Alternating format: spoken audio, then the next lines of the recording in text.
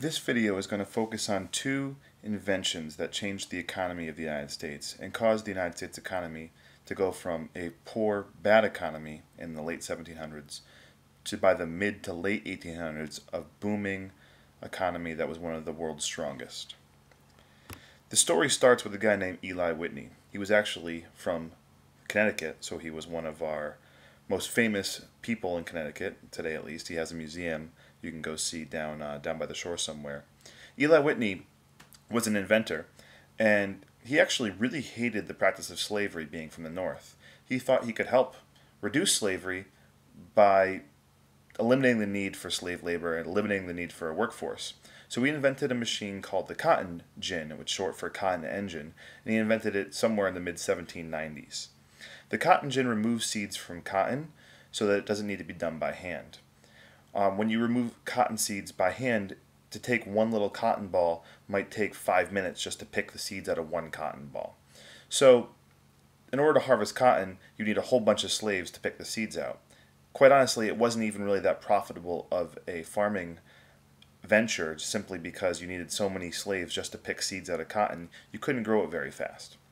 Well, with the cotton gin, invented by Eli Whitney, one person could harvest cotton approximately 10 times faster. So Eli Whitney thought, hey, less slaves needed to pick seeds out of cotton, I'm going to help reduce slavery. Unfortunately for Mr. Whitney, the effects of the cotton gin were precisely the opposite. Slavery was already on the decline in the late 1700s. Tobacco was the main crop of the South, and tobacco fields were becoming less and less profitable. Plantation owners were selling their slaves, until, of course, the cotton gin was invented. The cotton gin allows the South to plant a lot more cotton instead of tobacco. And the South realized very quickly that they could make a ton of money off of cotton. They could sell that cotton to the North, they could sell it to English factories, they could just make so much money. So almost overnight, once the cotton gin is invented, all the southern plantation owners, they rip up their tobacco fields and they grow cotton. Yeah, one slave could pick the seeds out of cotton faster with the cotton gin, but now plantation owners were growing hundreds, if not thousands, times more cotton, and slavery went on the increase. And in fact, slavery is going to increase almost 75% over the next 50 years after the invention of the cotton gin. So cotton plantations expand west, and the South's economy is doing better than ever growing cotton. Let's head to the north for a little bit. The South's economy was transformed by the cotton gin and starting to sell cotton as their main crop and their main export. In the North, they used to make money mostly by trading, and that changed with the Industrial Revolution and the invention of the steam factory.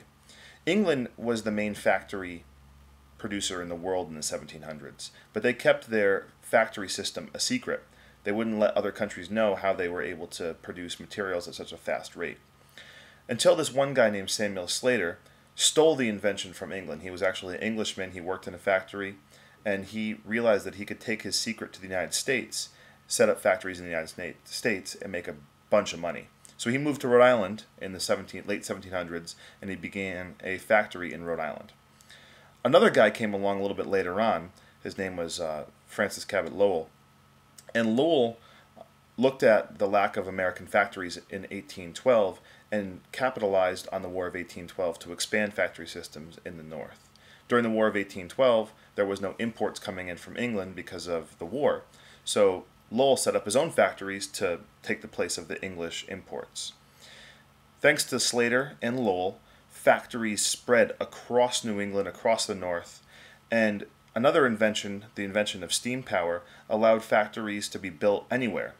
With a steam engine, you could run a factory in the middle of a field, you could run a factory anywhere. You didn't need a river with a water wheel to power the factory. So by 1850, throughout the early 1800s up until the mid-1800s, you see this boom in factories in the North. Everyone's working in factories. It replaces trade as the main amount of money. So the effects of this, factories became incredibly profitable.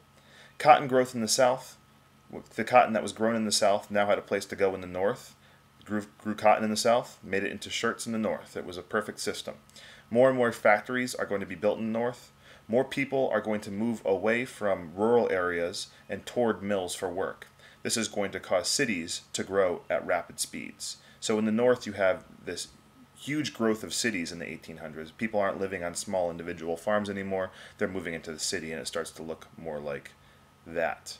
Manufacturing and industry replace trade as the top way to make money. So let's take a look at this, just recap here. How did these two inventions cause the nation's economy to grow? Well, the cotton gin and the Industrial Revolution caused the U.S. economy to grow rapidly. In the 1790s, the economy of the United States is very weak. By the mid-1800s, the economy of the United States is one of the strongest in the world. The South becomes more reliant on slave labor for their growing economy than ever before, and because cotton becomes such an important thing to the South to keep their economy strong, they are less and less likely to get rid of their slave labor that fuels their economy. The North becomes more industrialized, and manufacturing starts to replace trade as the number one way to make money. And finally, cities in the North are going to grow as more citizens move away from farms and towards factories for work.